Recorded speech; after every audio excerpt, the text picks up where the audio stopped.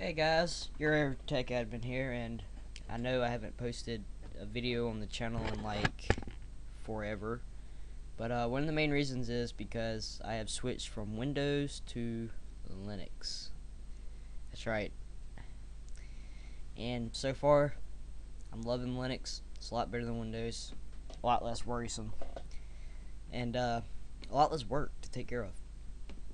Anyway, I'm not really reviewing anything or telling you anything about any new programs or anything right now, but just in general, just posting a video telling you where I've been and what I've been doing, and pretty much switching to Linux and getting all my old stuff to work in Linux, which I've successfully done.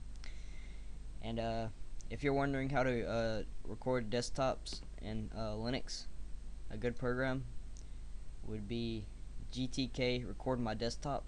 It works perfectly. You can find it in the add remove. It's great. It has good sound options, good video options, stuff like that. I'm not really sure if you'll be able to see this in the video, if it'll capture good, but I'm gonna pull out the 3D cube. I doubt you can see that real well, but I've been having some issues recording 3D effects in Linux. Would record my desktop, but besides that, it works pretty good for all my other needs. You've probably noticed by now my Twilight Princess background. Yeah, it's a fun game. I love any Zelda game pretty much. So if you look right here, you can see I have a Zelda tutorial. I've been working on one for The Legend of Zelda: Link to the Past, which is one of my favorite Zelda games. So I've been working on that for quite some time now. So I got a couple of videos up already.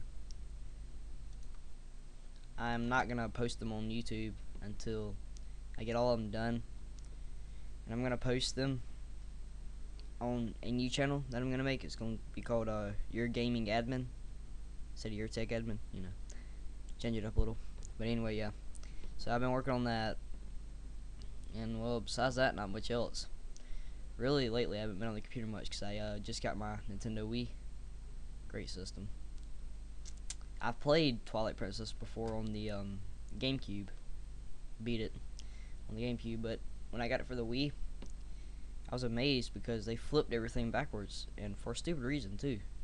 They did it because if you notice in all other Zelda games, Link is left-handed, but in Twilight Princess, to swing the to make Link swing the sword, you have to use the nunchuck. I mean, not the nunchuck, but the Wiimote, which you hold in your right hand. So I thought it'd be awkward for you to swing the Wiimote with your right hand and Link swing with his left hand. So it was like in the final months before they released the game, they didn't have enough time to remodel Link's character. So what they did is completely flip the whole game around, so everything was mirrored, so it looked like Link was right-handed. Kind of crazy, but I actually like the Wii version better. The only thing that really makes me mad is because Link's always been left-handed, and now he has to be right-handed. But besides that, I love the Wii version a lot better than the GameCube version.